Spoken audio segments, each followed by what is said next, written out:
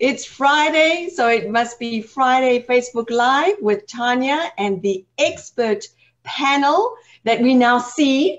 And we're happy to see all of you today. I see we have a lot of people joining us already on the in the chat. So we're very excited to be streaming today for our regular monthly Facebook Live session. For those of you who have not watched before, my name is Tanya Friedman. I'm the Chief Operating Officer of Kinetics USA. We are a direct hire recruitment company, and we help hospitals and nursing homes all over the US with the nursing shortage by bringing in internationally educated nurses. We've been doing this for many, many years, and I'm very happy to be able to introduce our panel. So Carl, do you want to go ahead and introduce yourself? And before you do, I just want to congratulate you. I believe there's been some very exciting news in your world. You want to share with the forums? Okay. So I've had my own immigration firm, which specializes in healthcare professionals, nurses, and doctors for the past 35 years. And last week, we joined the national firm called Clark Hill, which has offices in 25 cities across the U.S. and in some foreign countries, and has specialists in nurses and doctors in some of these other cities. So we're really happy about the new merger. Congrats, Carl. Congratulations, Carl. Yeah, that's great, Carl. Congratulations. Thank you. I got an email alert about this a week ago. Yeah, I saw it about a week ago as well. Well, Carl is famous, right? I know. Jacob? So my name is Jacob Sapochnik. I'm an immigration attorney in San Diego, California. And, we are a boutique law firm. We specialize in, healthcare as well, but we do a lot of work with nurses directly, with home care facilities, and all sort of immigration that is connected with startups. And and I enjoy traveling and meeting my clients all over the world. Okay. Philippines is next. Where are you today, Jacob? I'm at home today. Sunny San Diego. Yeah. And last but not least, Chris. Right. So I'm Chris Musillo, and I've been practicing in healthcare immigration since the 90s, and love working with the nurses. And so let's get right to the questions, Tanya. I know there's a lot of them. There's been a lot going on. There's a lot of questions this morning. So first of all, I just want to welcome everybody who's watching. Giselle from Saudi, Jeff from Dubai, Christian from the Philippines, Glenda, Athena from the Philippines. I'm not sure who, I can't read the writing, but also from the Philippines. Bernice from the Philippines, Milanis from the Philippines, Juna Lupus, Liz Tipa. Liz Tipa's got a question. And this is a burning question for many, many people watching this morning, which is the situation that's been happening in the Philippines with the 221G. We have lots and lots of questions about this to our panel, but I'll read out Liz's question. Hers is, hi, Tanya, one of my co-RN was interviewed just this morning. She did not receive the 221G letter, but the 221A5A letter outright, and many of us are receiving 212A5A, gosh, I need my glasses, letters this week. It seems this is the trend now here in the US Embassy Manila. Can you discuss this letter with the panel or return to the USCIS status? So this is a question that is, and this is really just for everybody to know, this is the reason why we do these panel question and answers with the expert legal team, because there are so many things that are changing in the immigration world, and it's really important to educate yourself and keep up to date with that. As I've said many times in this forum, I was an immigrant myself. I came to this country this year, it'll be 20 years ago. And I know personally how hard that is. It's one of the scariest things I've ever done in my life. And I know that feeling of, at bed, lying in bed, wide awake, eyes staring at the ceiling and worrying. And I see so many of you asking questions of each other in the panel, and this is your chance to ask the panels. ask the panel. So to everybody on the panel, if you want to share your thoughts about the situation, about the 221Gs, and answer Liz's question. I have some information. I think, Tanya, maybe I'll start unless Carl or Jacob want to start. Go ahead, Chris. Right. So INA 212-5A, the letter that was referenced there, what that says is that in order to get a green card, one must have a labor certificate. This appears to be a training issue at the Manila consulate. Labor certificates are actually not required for nurses or physical therapists. They're required for just about every other occupation. So number one, if you're getting the 5A, that appears to be an error. There is a chance, however, that the embassy is tagging the refusal under 5A, but they're just sort of using that generally as a reason to deny the case, because sort of the other leading theory as to what's happening over in Manila over the last 6 or 8 weeks or so is that there's been a misinterpretation about the validity of employment contracts. And of course, employment contracts are very much a part of this process. The recruiting industries simply, if they could not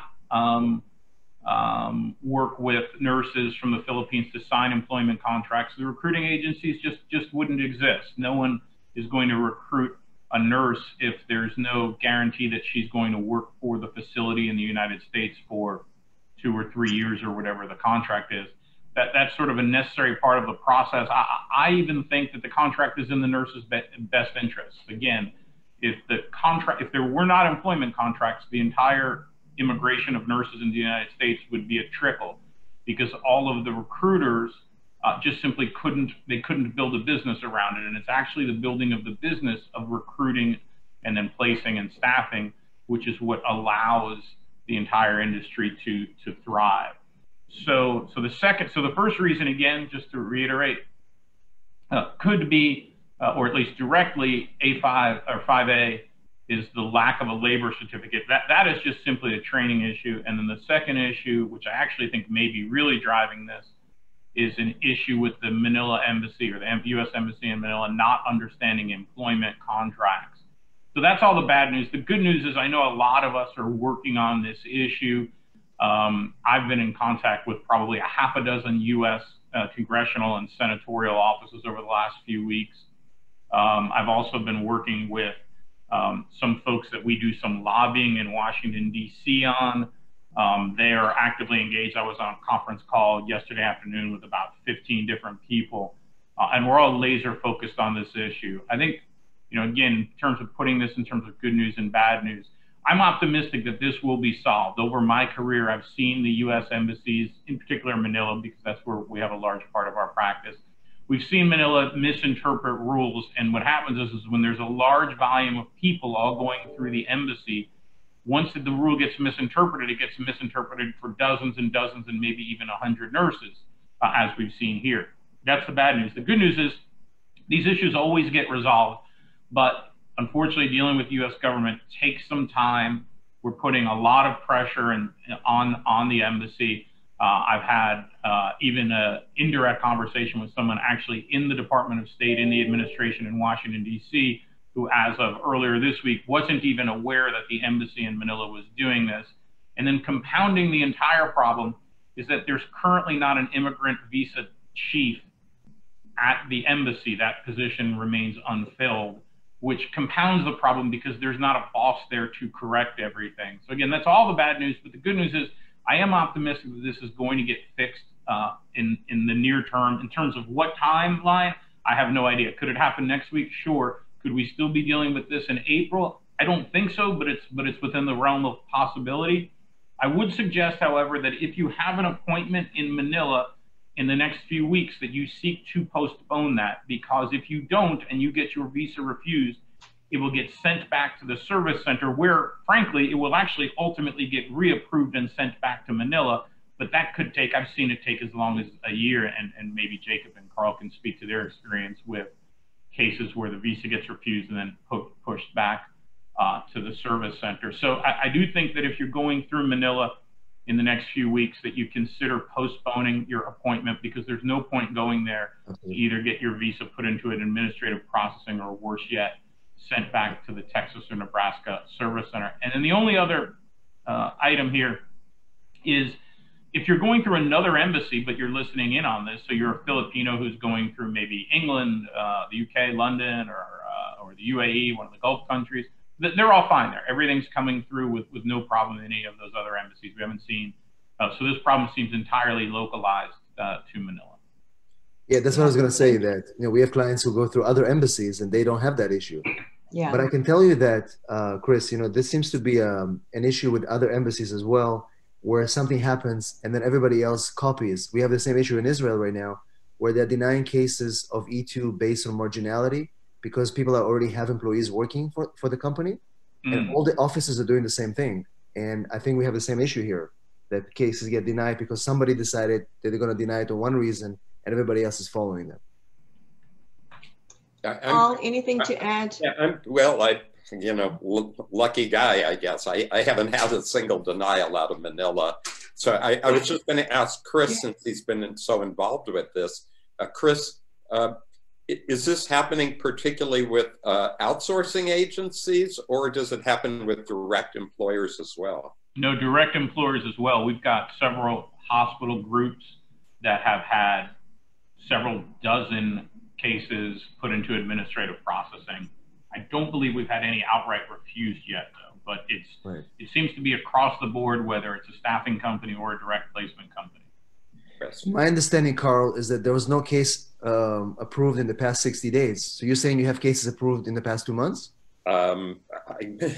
Usually we have a whole rush going on. I can't tell you exactly, but we just had nobody denied ever in Manila. So I don't, I appreciate what's going on and getting a heads up about this, because I think we have some appointments coming up next week and the week after that.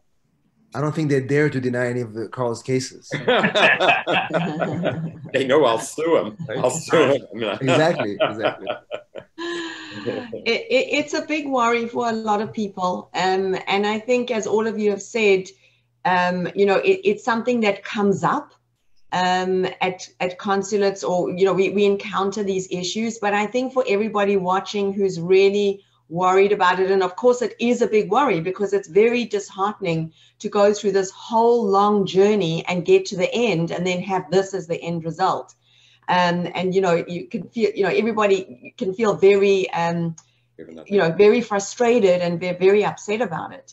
But I think, as Chris had mentioned, there is good news, and for everybody to know, there's a lot of efforts in the US to rectify the situation. From both the legislative perspective, a lot of the hospital systems. I mean, there are enormous efforts going on. Carl, there's a lot of activity behind you. Yeah. Sonia's trying to fix your light coming through. You're trying to fix the light coming through. Is that better? No, or it's a little better. It's okay. Better. It's a little better. Okay, so thank you everybody for your comments in that regard. We are hopeful that this situation will rectify itself soon. Just for you to know, there's a lot of efforts going on to help resolve it, and we'll keep everybody posted. And as Chris also said, because we're getting a lot of these comments, a lot of people really worried, if you're at another embassy, we don't seem to be having that kind of issue at all. So don't get too worried about that. So I'm going to carry on in the questions. Okay, Bernice also asked about the refusal. So Bernice, I know we've covered that one. Jeff is online. Louise is watching. Hi, Louise. And thank you again to the Lafora team, Louise, Paul, Jean, etc., for giving us this opportunity. We're very grateful. May, okay, it's also asking about the 221G situation. Same from, okay, lots of people asking about the 221G. So I think we've covered that question, and we'll keep you posted as things evolve here. Okay, same question from Chris. Wow, Carl, congrats. coming from Cyrus. Thank you, Cyrus. Okay. I'm just having a look. Okay, we want to talk about also, there's a question here from Dennis about the ban. Now, I know most of the people in this forum are born in the Philippines, but there are actually some from other nationalities, and I know there are some from Nigeria. So I'd like to ask the panel about the new ban that came out, I think it was on Friday last week, which includes Nigeria, because I think that's the one country that's been affected the most. So if we can maybe spend just like a minute or two on that one, and if you can give us your thoughts and updates on how you see that evolving. Carl. Well, yeah, I haven't had a case, so I haven't. Actually, somebody from your office, I have to get back to them about how it's going to affect Nigerian nurses. But if it's the same as the original countries with the travel ban, it prohibits people from getting immigrant visas if they're from these particular countries. Now there's 13 on the travel ban. And unfortunately, I mean, I can't even sue him on this because the Supreme Court has already upheld the president's authority to bar people from the travel ban. So I guess the only good news, that since we're on LaFora today, is I very much doubt that the Philippines will ever be included on the travel ban. You know, I'm sure Mr. Trump, I'm sorry, but I'm getting political. No politics, if he could bar nurses from Mindanao, where my wife was born, from coming in, because you know, it's predominantly Muslim in Mindanao. He could, but the U.S. law doesn't work like that. He'd have to bar all Filipino nurses, so it's just not going to happen. Chris or Jacob, thank you, Carl. For anything, if there are some nurses from Nigeria in the LaFora Forum, so anything specific in terms of Nigeria? So the thing is, what the ban is doing is predominantly banning people from getting green cards. You know, people who come on non-immigrant visas. You know, they have to, you know, case by case, but there's also waivers available. So these are hard to get, but people that, you know, are qualified can apply for a waiver and still try to be able to do it. But it's definitely going to impact a lot of people from those countries. Yeah, that's a good point that I forgot to mention, Jacob. And the waivers, at least according to the statistics that I've read, have been given to less than 2% of the applicants. But I'm really happy to say we had a marriage case from Iran a couple of weeks ago, and we got our first waiver. So it is, it's rare, but it is possible to get a waiver. Yeah. Okay. Yeah. Chris, did you have anything to add about? I mean, the only thing I have to add is, you know, the ban does not go into effect until the 21st, and so if you have an appointment between now and 2 Fridays from now, you definitely do not want to miss that. B, if you have the visa, the I-551 stamp in your passport, we are advising that you travel. Normally that's valid for 6 months from your visa appointment. So if you had your appointment on, say, I don't know, January 15th, that's probably valid until July. We do recommend you travel before the 21st. That's my second point. And then my third point is that even though we're recommending you travel before the 21st, according to the actual proclamation, you should actually still be able to enter after the 21st because you do have a valid means of entry. So, you know, if by some chance you should travel by the 21st, if by some chance you absolutely cannot, then you should continue to try to attempt to enter because you should be granted entry, because the ban is not supposed to apply to you. And then a couple other sort of related points, I think, on the Nigeria ban. If you're in the United States on, let's say, a student status, we do see a lot of Nigerian student nurses here in the United States. You are still eligible to adjust your status in the United States. So the ban only applies to folks who are outside the United States. And then my last point is it unusually only applies to immigrants, which is to say green cards. applicants. It does not actually apply to student visas and tourist visas and H-1B visas and a lot of these other what we call non-immigrant or temporary visas. And so if you happen to be a student and you're listening in today and you're Nigerian, you shouldn't have any problem re-entering the United States, because again, the ban does not apply to students. It only applies to permanent resident applications. So a few ancillary points there. And thanks for sharing that, Chris. And I think just to finish off this Nigeria question, we had a nurse. She's born in Nigeria but a Canadian citizen, so she is okay to come in on the TN visa, right? Yeah, that's a good point. If she's Canadian, she should be able to just show the Canadian passport. Okay. Okay. All right. So moving on.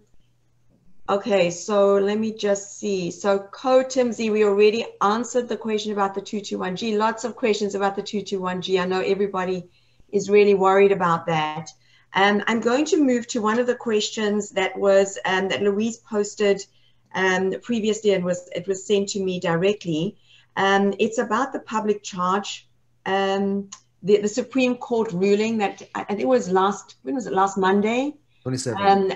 There was also, at the end of last year, there was a lot of talk about nurses having to have health insurance within 30 days of entering the country, and that was blocked I think it was was it in the federal court?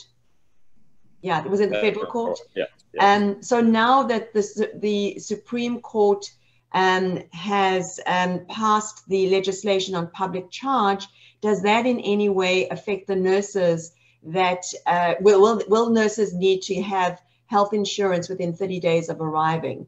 No. Is that going to be good? Yeah. So that's another question that's coming through. It's confusing, but there's two separate lawsuits. Mm-hmm. So the lawsuit that was blocking the Trump administration from enforcing the public charge rule. By the way, it's not it's not decided by the courts yet, but while it's just being decided, the court said we're going to have an injunction. We're going to prevent the administration from enforcing the public charge rule until, a couple of years from now when we decide the case. And the administration took that all the way up to the Supreme Court, and the Supreme Court said, no, they can enforce the public charge rule starting on February 24th, new applications filed after February 24th, while this lawsuit goes on. And we're not saying whether it's going to win or whether it's going to lose, but in the meantime, they can enforce it. However, there's a separate lawsuit against the 30-day health insurance ban, okay? And that is still enjoined. So I would tell I've told all my nurses, just take a deep breath right now, because you don't have to worry about having health insurance within 30 days.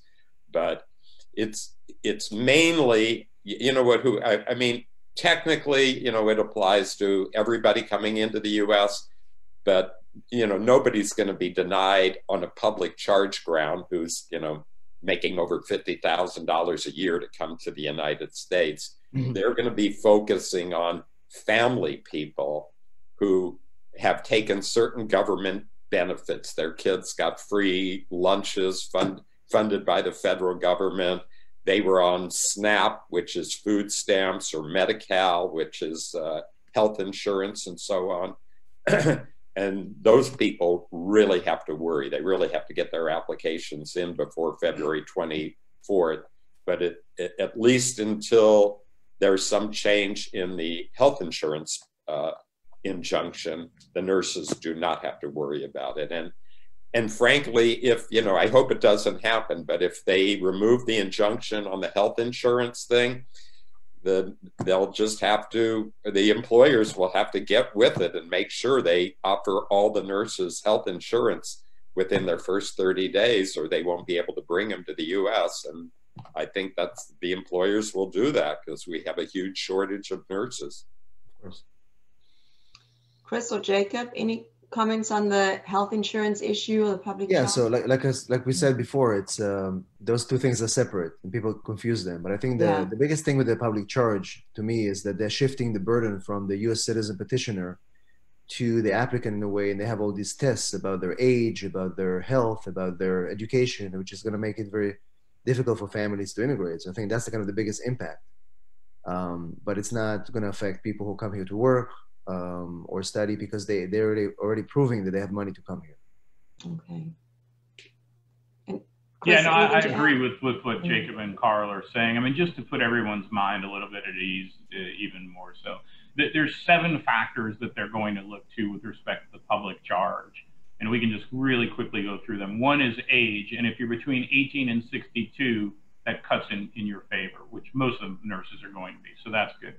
2, if you're healthy, i.e. you're not in need of health care, that also cuts in your favor, which for nurses, that's almost always going to be the case. Your family status, they're going to look at your household size. Now, if it's you, a spouse, and 10 children, that could be a problem because you wouldn't need to show enough income. But as Carl says, you know, if you're in the $50,000 or $60,000 range, that's almost always going to cut in your favor. They're going to look at any other financial resources. So if you have savings or things like that. They're going to look at your education and skills, which for nurses, that's massively in your favor. You're in a, you're in a high-skilled occupation, and you've got a lot of schooling. And they're going to look for, the 6th is they're going to look at what your visa classification you're applying for. And as Carl says, that's going to really cut against maybe the family-based cases, but cut in favor of all the employment-based. So you can see in all 6, and then the 7th is something called an affidavit of support, which is actually, it's so favorable, it's actually irrelevant in employment cases. So if you go through all 7, all of them are really going to cut in favor of all of the nurses. So, okay. But like Jacob and Carl, I'm optimistic that this may be a little more paperwork needs to be put together, but ultimately it shouldn't lead into a visa refusal. Yeah. Well, and the one thing is optimism. The one thing is if somebody is not qualified, they're going to allow them to post a bond of some sort. So, you know, there's hope. There's hope. Okay. We like hope. We like optimism. That's good. Okay. We are almost out of time. And I really apologize to everybody because we haven't been able to get to all the individual questions. But keep them coming. We will try to get to as many as possible, especially in the next sessions. It's just that there was a lot of changes from a legislation perspective in the last month. So we wanted to cover that more than the individual questions this month. Okay, so I'm going to give 1 or 2 more questions. So we have Nelia, who's from the Philippines, live in Ohio. Hi, Nelia. I'm in Ohio, Nelia. I know. There you go. You are living There's close snow by. on the ground out there, as a matter of in the neighborhood. Hannah is asking, okay, so this is a question that we're also getting from quite a few people. I just wanted to ask if what we will do, or any actions to take, if the 60 to 90 days have already been passed since DQ and the priority date is current, and the NVC has not sent an interview date. This is under Montreal. Chris, are you waving your hand? I was waving my hand for Ohio. Oh, I'm trying. Out the corner of my eye, I just saw the hand going. I was like, do you want to take that question, Chris? Sure. So as I understood it, the question is, I'm documentarily qualified for the last priority dates current. And I haven't heard from Montreal yet. After 60 to 90 days. Yeah, I assume she means that she's submitted the documents to the NVC. Yeah, I don't think 60 to 90 days is unusual at all. Normally, it's 12 to 15 weeks. So I would probably wait another 30 days before I would start to maybe escalate this issue. Okay. Thank you, Chris. Mike has posted a question. What if the immediate relative mother in US is undocumented since 2001? Will that affect my application for the EB3? Shall I declare it or not on the DS-260? Well, I mean, yeah, of course, you have to tell the truth on there. If you have an undocumented mother in the U.S., you have to say that. Yeah, it shouldn't have any effect on immigrating to the U.S. If you were going to try to get a tourist visa or a student visa, and they saw that you had a close relative like that was living undocumented, you'd probably have a lot of problems. But in your case, no, I don't think there'll be any problems. And once you get the green card, make sure you apply for citizenship when you're eligible, because then as long as your mother came to the U.S. legally, even though she overstayed her visa, she would be able to adjust her status and get a green card through you eventually. Oh, wow. I didn't know Yep. that. Okay. Well, we live and learn, right? That's why we have the experts on the panel. We are out of time, everybody. Thank you so much to everybody who's watching. I'm sorry that we weren't able to get to more of the questions. We will continue on this process. Thank you to Carl, Jacob, and Chris for your expertise. We know how busy you are, and we really appreciate your time. And we wish everybody a good weekend, and we will see you next month. Thank you, guys. Thank Bye, you. Bye. Bye-bye. Yeah, thanks.